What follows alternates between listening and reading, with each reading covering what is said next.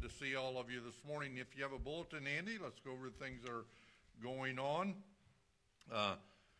We have a missionary couple with us this morning. We're glad to have them. They're friends of Bruce and Brenda. We'll try not to hold that against them. Marius and Anna. Marius and Anna. All right. When he gets up here, he can straighten that out. But they're going to be sharing in the 10 o'clock service this morning. Again, we're glad to have them. Workday this month will be the 26th. Hopefully, we're going to be working on the new edition. I'm trying to get all the other little stuff caught up so that we can focus on maybe getting a little bit of drywall up in preparation for the HVAC to be installed, which, by the way, I think I'm going to go ahead and get that on the schedule. Family Day this month, 27th, you know the schedule for that, and then September, Work Day, Family Day again. So I think that's all I need to tell you. So let's sing this morning. Hymn number 292. Bruce is going to come and lead us. Stand if you're able. 292. 292.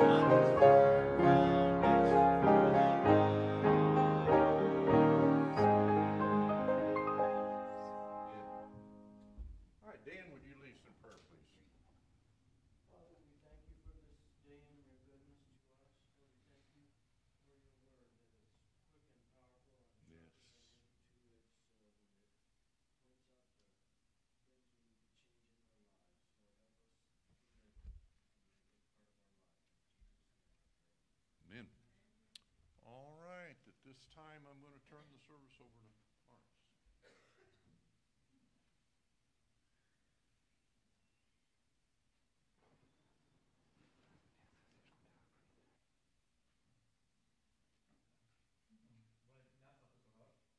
Everybody.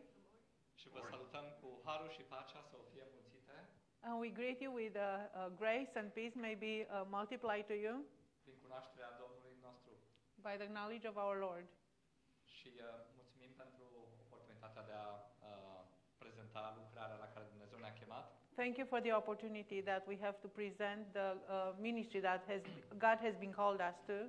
Prin harul lui, în urmă cu 7 ani, am fost în Kokomo By God's grace, I think 7 years ago we've been here again, și a fost o reală bucurie să ne revedem prietenii. and it has been a really blessing to see our friends again. Cred că știți despre cine este vorba. You know who we're talking about. Pe Bruce l-am cunoscut în 93, I met Bruce in 1993, Brenda și Bethany. of course Brenda and Bethany too. Căutam o slujbă și am fost invitat să lucrez în tipografie. I was searching for a job and I've been invited to work in a print shop. Și pot să spun că el a fost, pe lângă că a fost un frate mai mare pentru mine, And I can honestly say that Bruce has been like a big brother to me, un instructor, a trainer, dar a fost și un mentor pentru mine. but has been actually also a mentor to me. Am învățat multe lucruri, nu numai despre tipografie, cum să tipărești, I learned a lot of things from him, not how to print, dar și cum să umbli relația cu Dumnezeu. but also how to walk in the relationship with God. Prin model, atitudine și comportament. By the way he modeled and his attitude and his behavior. Pot spune că mi-a atins viața. And I can honestly say he touched my life. Deci, câteva cuvinte despre cum am întors la Domnul. A few words about how I became a Christian. Eram înainte de armată, înainte de a pleca în armată cu 2 zile, am auzit. It was 2 days before I was drafted into the army În 91, in 1991. un tânăr mi-a vorbit despre Dumnezeu într-un mod în care nu auzisem niciodată. One young guy started to talk to me about God in a way that I never heard it before. Iar în seara aceea am înțeles că că într-adevăr sunt un păcătos și că am nevoie de iertare And that night I understood that I am a sinner and I need forgiveness. și că am nevoie să fiu dependent de Dumnezeu. And I need to be dependent on God Pentru că am înțeles că El este Cel care ne-a creat și că El este Cel care ne dă un scop în viață. because I understand that He is the one that created us and He's the one that gives us a purpose in life. Și am tânjit mult să descoper și să am o relație vie cu El. And I longed for a long time to discover God and have a relationship with Him. Eram dependent de alcool, I was addicted to alcohol, dar în seara aceea pot spune cu siguranță că n-am mai avut dorința de a mai pune strum de băutură. but from that moment on, God relieved me from the desire to drink alcohol. Am simțit eliberarea lui de plină. I sensed His freedom and He set me free. Și pentru prima dată am început să citesc Noul Testament în armată And for the first time, I started to read the New Testament while I was still in the army doing my mandatory service. și aveam timpuri de părtășie cu Iosif, cu mentorul meu. And I had a lot of fellowship times with Yosef, the guy that shared the gospel with me. He was drafted with me together. Dumnezeu a prins în mine o dorință vie să îl mărturisesc pe El. And God started this fire in my heart to start sharing about Him. M-am întors din armată, m-am botezat într-o biserică mare I came back from the army. I got baptized in a church, in a big church, unde am simțit că Dumnezeu mă cheamă mai departe să-L mărturisesc pe El și am început să fac mai multe călătorii misionare. and after that I felt like God is calling me to be more involved in His work, and I started to do a lot of missionary trip. Iar pentru prima dată am început să lucrez ca voluntar cu Campus Crusade în 93. I started to work as a volunteer with Campus Crusade for Christ International starting 93-94. Eram atât de pasionat încât făceam filmul nu numai pe plajă, ci și pe munte, la schi. I was so passionate about sharing God's plan of salvation that I would use the Jesus film, if you know that, showing this on the beaches and even on the ski clubs, Pe stadioane, parcuri. in big stadiums, parks, everywhere, streets, in the middle of the streets. Și pot spune că a fost o lucrare și este o lucrare în care Dumnezeu m-a crescut mult. Și And am ajuns. I've seen the way that God used that ministry and how He brought a lot of people to Christ, and I grew in my faith. Și să văd oameni transformați de puterea lui Dumnezeu. It was great to see people that were transformed by His grace. Iar în 2011 In 2011, am simțit Am lucrat în tipografie aproape 20 de ani. I worked in the printing for 20 years almost, but in 2011, Am uitat să spun ceva despre Bruce, I forgot to mention something about Bruce. deși nu înțelegeam foarte bine engleza, cunoșteam Even though I did not understand much English, orice spunea, eram de acord cu el. whatever he was saying, I would agree with him. Nu mi-am aminte să fi spus vreodată nu, I don't remember ever saying no to Bruce, dar încă suntem prieteni. but we are still friends. Ok, deci în 2011 So in 2011, I joined Campus Crusade for Christ International. și în 2012 m-am angajat. Yeah, in 2012, I started to work. Am simțit că Dumnezeu mă cheamă să intru în full-time în lucrare. I felt the desire and the call to be full-time in the ministry. Ne-am întâlnit-o și pe Ani și And I met Annie there too. am și căsătorit. And we got married in 2013. Și suntem aici ca să putem să împărtășim lucrarea la care Domnul ne-a chemat. And we are here to share with you more about the ministry that God has called us to. Yeah, and our family grew with 2 girls, and we have Ellie and Maria over there. Maria is 7 and Ellie is 5. And if you meet them and greet them, they do understand some English, but they don't speak very much. So be patient to us. So I'm Annie. I'm what I call myself for Christ child. I was in my dorm room in university when 2 girls from Campus Crusade for Christ knocked on my door. And they were doing a survey, and they had 5 questions in that survey. And last question was, do you want to know how somebody can have a personal relationship with Christ? I was living in a so-called Christian country. 88% of the Romanians will declare themselves Christians. They are Orthodox Christian. But I never heard about personal relationship with Christ until those girls came to our dorm. And to be honest, I said yes to the 5th question, but I thought that that's kind of a little too bold for a human being to imagine that they can have a personal relationship with Christ. But I wanted to hear what they have to say, and they came to me and they shared this booklet, 4 Spiritual Law booklet. And it was so crystal clear what God had done for us, and it was so crystal clear that the only way we can restore our relationship with Christ is to God, is through Jesus Christ. That when they asked me to receive Christ as a personal Savior and Lord, I told them, hey, I like the Savior part, I don't like the Lordship part. Let me think about that. But at that point, I was in a really the lowest point of my life. I was on antidepressive because my brother committed suicide. And he was my best friend, and the Orthodox priest, they said suicide is a sin that cannot be forgiven. So they did not want to perform even a burial service in the church. They did something short in the courtyard of the church. So for me, it was really, my family was really a hard time. And I started to ask questions, where we go after we die? Is there a way to know for sure that we're going to go in heaven or not? On what to do with that. And nobody seemed to have the answers. So when those 2 girls came to my room and shared the gospel with me, I was so happy because finally I thought, somebody has the answers. There is an answer in this world. And and after as Marius said, after I prayed to receive Christ, from that moment on, I never took an antidepressive pill anymore. Because God had given me peace. The pain didn't go away of losing my brother. It took a while.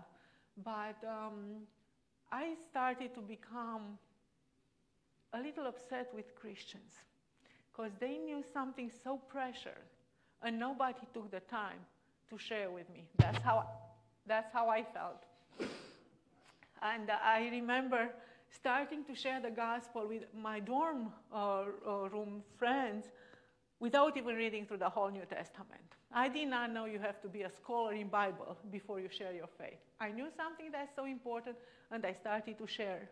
I graduated in finance and bank, and I thought my job would be to make money and support missionaries. Well, in 1997, God decided to do something else. He called me to full-time ministry, And I realized there are so many other people that wanted to work in a bank and so very few people that wanted to work in the mission field, or they can do this work because they don't have a personal relationship with Christ. I've seen many people since then joining, accepting God's love and restoration, but I've seen so many others that they did not want to accept that, and that's heartbreaking. And we work with college students, and we did prepare a few pictures, and we're going to watch it together, and we'll walk you fast through the presentation. And at the end, if you have any questions, we will be more than glad to answer it. So this is who we are. We are Romanians serving in Romania.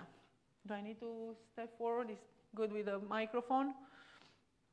And if you don't know, this is where we are in Eastern Europe, and we border, and Romanians have the longest border with Ukraine. I'm not sure if you knew that, but we experience a lot of crisis in our area right now. So it's a beautiful country. You're going to see a lot of monasteries and beautiful castle, and also beautiful people. So if you have a chance to come to Romania, please don't hesitate. We are still working with Bruce and Brenda to bring them back. So our vision is to share the gospel with boldness, so every student in Romania will know someone who truly followed Jesus. Not only hear the gospel, but see the gospel lived by their friends, their peers. And our mission is, if you're going to talk to a Campus Crusade for Christ person, they will tell you that we are very big on 3 words: win, build, send. Win people for Christ, build them in their faith, and send them to do the same. Reach others with the gospel. And we do want to do that in the partner with the local churches. And our specific ministry is what we call catalytic ministry. We work with college students in the cities, university cities, where Campus Crusade for Christ don't have a local missionary teams.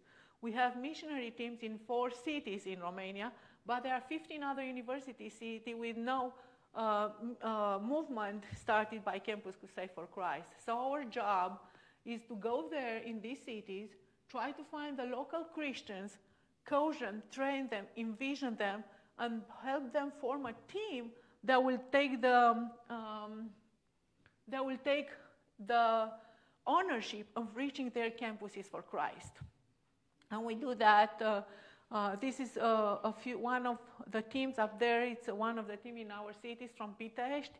And a few of those college students, they are college students now, but they became volunteers during the pandemic times when we did a lot of online events, and they are really passionate about Christ. And this is one of our fast and prayer weekend where we have 30 to 40 people.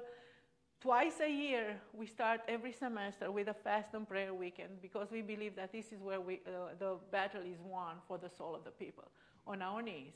And we come together from different cities and we pray, and we want to see God transforming the university cities we work in. We work now in 5 different cities, and we're going to add a new one this time. So what we do a lot of evangelism.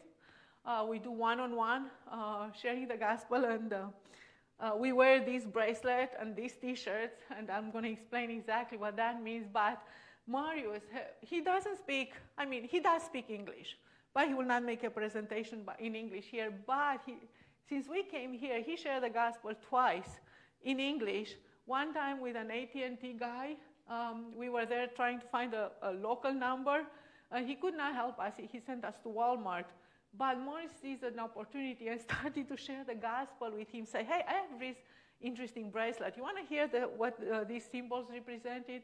And he started to share the gospel. And when we started the conversation, we were alone in the store. But meanwhile, other people came in, and that guy seemed to continue to be interested. And Marius finished the presentation at the end, said, hey, I can give you this bracelet. Would you like to have it?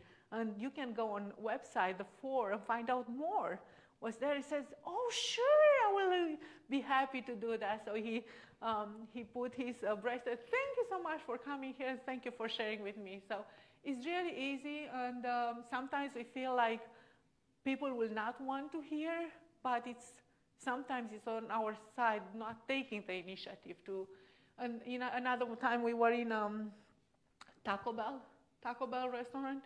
It was this guy that were working in Publix because he had a name on his shirt, and he heard us talking in Romania, and he came to us and said, "Are you Russians?" He said, "No, we are not Russians." But we started a conversation, and soon I realized Marius was not with us on a table. He was talking with this guy and sharing the gospel, and I have a picture to prove that, but I didn't put it here. So we do a lot of evangelism, and I'm going to tell you more about how we use that. We do a lot of street evangelism, and on the right over there with the 4 T-shirt is Sarah. She became a volunteer with us while she was still in high school, and she's one of the top students in her class. In Romania, you need to apply for a university and you need to have an exam. She passed with the best grades. But she's very passionate about sharing the gospel, and she invited us, and we did a training on how to share the gospel with all the youth in her church. So 14 to 20 years old young people came to learn how to share the gospel, and we went to share the gospel on the street. That's how we usually do. Can I come closer? So this is a questionnaire we do, discover your worldview, and we start here with, do you believe God exists? Yes, no, I don't know, I don't care. So based on that, we started to do this survey and discover their worldview, and then we read what that worldview means and ask them, does this represent you? Yes, and how do you come to this worldview? And this way we can find out where their spiritual journey have been until now. And then we tell them, I'm a Christian. Taste. Do you want to know how I come to this conclusion? How I come to this worldview? And most of the times, probably 85% of the time, because we took the time to ask them about their worldview, they will listen to us. And many times we have great conversation. And we still do a lot of online presentation, and this is one of the program. Have you heard about John Maxwell? It's a pastor, Baptist pastor, former pastor. He wrote a lot about leadership. He became very popular in Romania. Their team put together a Beyond Success seminar that teach about leadership, but also in 7 lessons, the 5th lesson talks about a relationship with Christ. And you cannot read here in Romania, but in here it's actually a prayer to receive Christ. And we have this program going on now in a county public library in one of our city in Constanța, and we have 3 small groups meeting there with one of our volunteers, which in Romania, in public universities or in public county libraries, you usually cannot share the gospel freely. Because that's called, because Orthodox Church is still powerful. So if we want to do anything with universities, we need to have their approval, which they never give it to us. But God has opened some doors that we are amazed, and we want to step in through it because it's a special time. Of course, we do a lot of discipleship and training, and on the right with a red shirt is Henry. Marius invested a lot of time in Henry, and Henry becomes so passionate about Christ and so passionate about sharing the gospel. He will talk to you about Christ in the first 10 minutes of the conversation. So actually he decided to go to study and be a pastor, and he's even part of the Christian radio. And this is what we do a lot of time, small groups, training people, helping young people to step out in faith and share the faith. We do believe that the best missionaries for college students are college students. The best missionary for high school students are high school students, because they are there day by day, and they can share, and people around them, they can see them. We do build a lot of bridges to go share the gospel with them, and you're going to see some of them, but we want to train first them to be bold disciplers and evangelists. And this is how we looked during the pandemic times. We had really hard times during the pandemic. We've been locked down a number of times. While we were meeting here, the police patrol was circling the hotel where we're staying. It was a summer project in 2020, and we all got sick with COVID after that. So, but we said, hey, it was for a good cause. And everybody was good. Nobody was hospitalized. More trainings. And this is just part of the team. We were there. And in Romania, if you hear, we are not called Campus Crusade for Christ, but we are called Choose Life. And it's really a good name for what we want to do. And we want for the students, what they learn from us, to share with others. So you remember we told you earlier about the fast and prayer weekend that we did twice a year? Well, two guys, Aline and Henry, that I was talking to you, they decided this is too good to be kept for our volunteers. So they decided, let's do a fast and prayer weekend for our county, where we're going to invite all the churches, all the pastors, and see if they want to come together to join and pray for our county. And they brought together 120 people from 10 different churches, and they all prayed for a weekend for God to do something amazing in their county. So we are really encouraged beyond what we told them, and God gave them. And Rahela, she's one of our volunteers. She went to share the gospel in Serbia.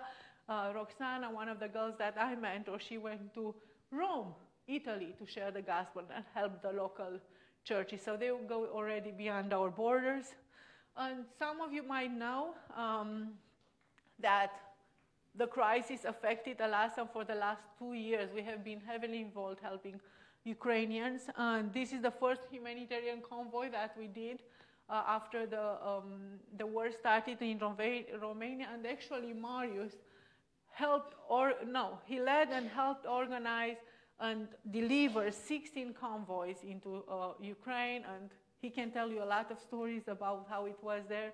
He went all the way to Odessa and farther, and Kiev too. So, and until 4 days ago, we had 3 drivers on trial on Ukraine, and it's a long story, but they've been accused of contraband because some of the stuff we brought, they were too good for them to believe that it was humanitarian aid. So they thought we were going to sell it.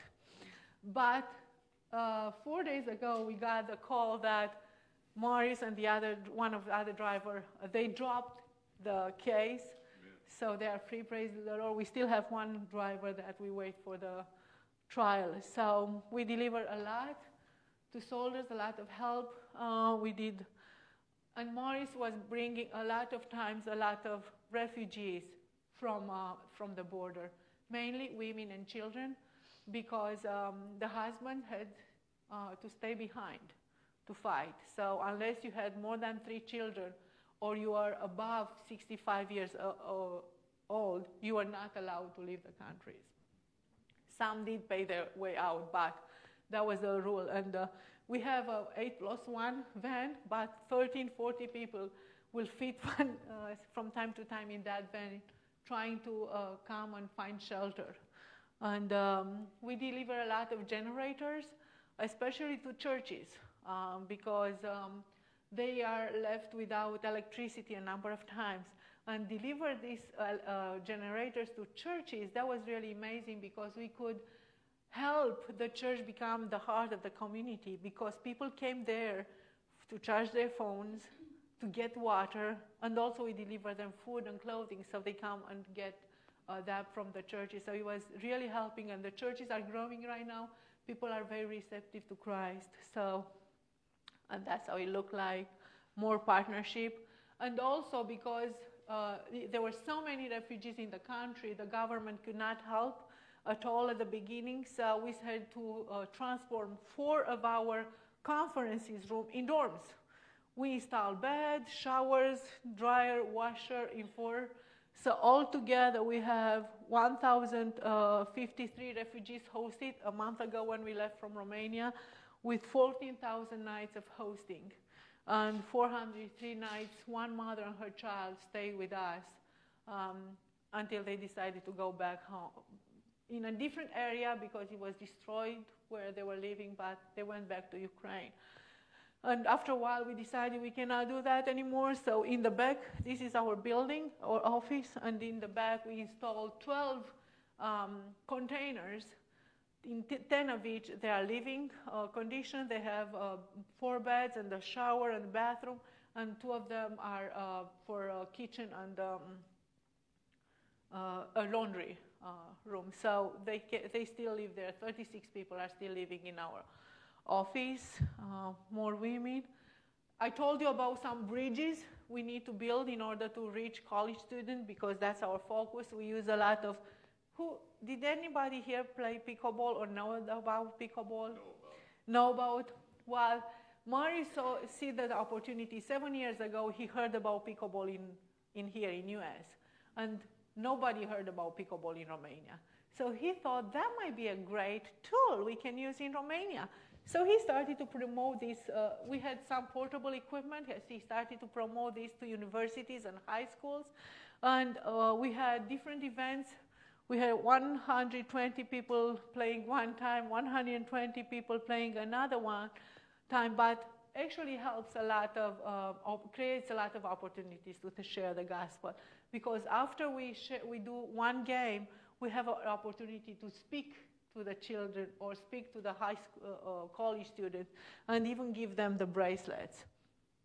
So it was really, and this is one of the university that Marius started to collaborate with. We have collaboration with in 2 different cities with 2 universities where we went there and shared the gospel publicly. I told you that in university you cannot speak about God publicly, but in the gym room after they play, we gave each of them a bracelet, and we advertising from the beginning. It was nothing hidden.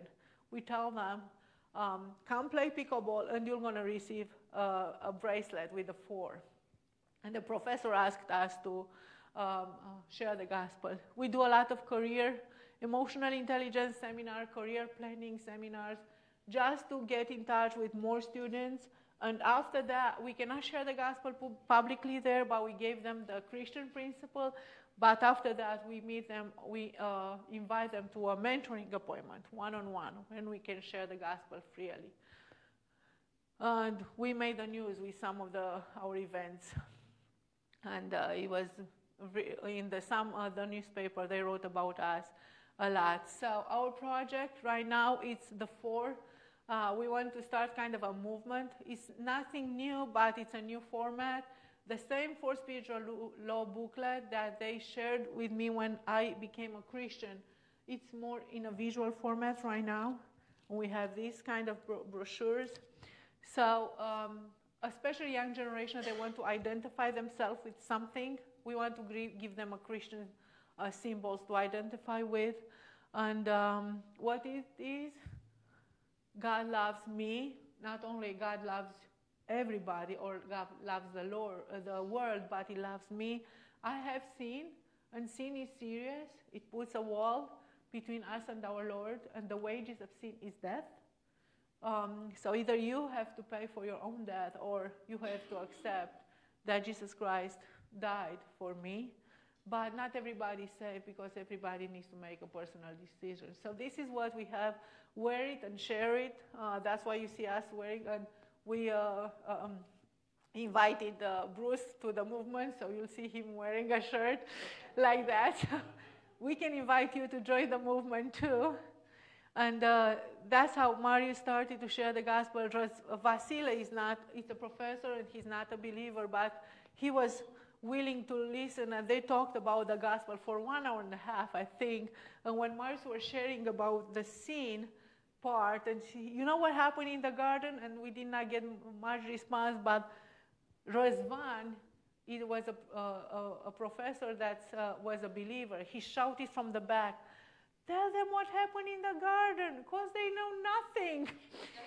So we did tell them what happened in the garden, but it was really good to be backed up by somebody that was a Christian. Usually the professors are not allowed to speak that freely, but they felt like, and of course Marius shared the gospel with a lot of custom officers. This is one of them, Leonid. Another one is a Moldovan custom officer. We can tell you more stories about that, but it has been a great opportunity to share the gospel, as he was doing a lot of humanitarian transport. So we actually want to make this a movement with the 4, but also we're going to help a lot of churches train their volunteers in how to share the gospel in a clear way. And we want to make it self-fund, self-supporting, because we're going to open an online store to sell some of these products. It can be easily used. We've seen people doing flash mobs on the right-hand corner, painted on their walls, sharing the faith, and even on the glide, you can put it. And a lot of people, what we want to see is people wearing and ask, what is that? And I've been asked 3 times since I am in US, what did that represent when I was wearing it? And our vision is that in 5 years, we're going to train 1,000 volunteers in 15 cities how to share the gospel and how to make disciples. And we're going to do that in partnership with local churches. And we'll have manuals that we translated and everything. So, of course, one of the reasons we come to US is to meet some of our friends, of course, but it's also to invite people to invest and join us in this movement and be part of this. I'm not going to share, we have on the 4 website, there is actually, there is actually 4 videos that explain very well the love of God, the sin part, and I'm not sure, I think we already passed the time. Do we have time to watch the video for 2 minutes? We are already, yeah. Okay? Okay.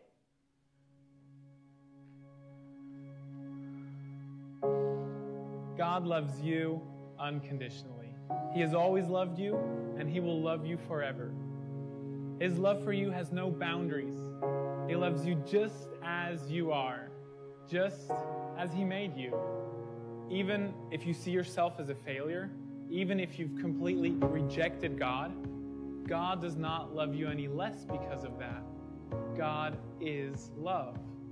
A father doesn't love his child because the child does great things. He loves his child because it is his child.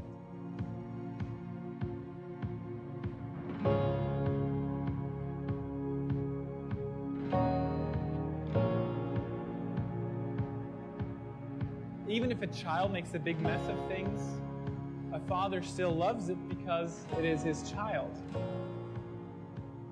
We, as human parents, can love our children despite of their mistakes. Won't God, who created us, love us even more? God wants nothing more than for you to experience His love. His passion is for you to have a personal relationship with Him and to give you a purpose and meaning in your life. So you might ask yourself, why then is life so difficult? And if God is love, why don't I feel it? So this is on a website, and even somebody is not very comfortable at the beginning to talk, they can play the video and then talk, did you experience God's love? And then they can play the video with, we have seen, you have seen, and they can talk about that. So it's meant to be easy to use, so it encourages more young people to take the initiative. So that's what we do. We want to be, if we go to a church and we tell them we want to do the training for your youth people, we want for you to be in a partnership with us and for you to have a follow-up. What do you do for follow-up? So we're not going to waste the fruits that God may bring. So, and we invite people to join us, and we have different forms of investing or helping us with different projects. And we'll have more information on that if you want to help us. And we do think it's a highly effective tool that we can train people. And also, this is one project we look for mainly for one-time donation, but also you can help us stay in full-time ministry like Brenda and Bruce are doing. And this is our personal account that helps us stay in full-time ministry and get our salary. So And we are the representative for Romania, for crew in each country. We have those. So if you want to get in touch with us, this is our email address. We'll have more information in the back. You can take one of these and find out more about that. So that will be the presentation in this morning. We do hope you got a little encouraged about what God is doing across the ocean. And there are a lot of stories we could tell you. Any question you might have right now before we finish this? Or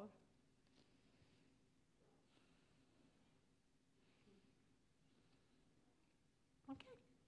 We'll be there in the back for more questions, and you can ask Bruce and Brenda some questions too about us. Thank you very much. You're dismissed for a few minutes. Intermission. Stai cânta microfonul. Somebody need to turn off my microphone. Thank you. That's good. Thank you. Mami, să opresc microfonul. Stai că e microfonul pornit. My mic is still on.